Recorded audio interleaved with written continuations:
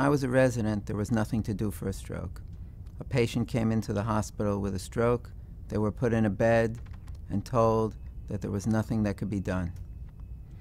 In the 1980s, stroke units began to be developed to decrease the complications of stroke. But then in the 1990s, the first effective therapies became available.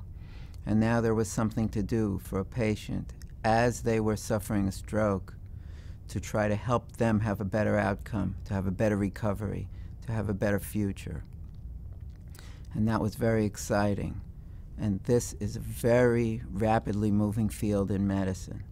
And so everywhere in the world, people are working every day to improve the care of stroke. The current trends in stroke have to do with identifying which patients are best for the currently available treatments and for speeding the treatment of stroke.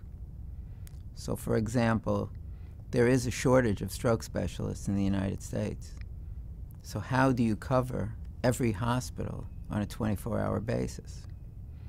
And so one of the areas is technology, video conferencing, telemedicine, to be able to have physicians at a remote site see a patient in the emergency room and deliver the consultation immediately at any time of the day or night.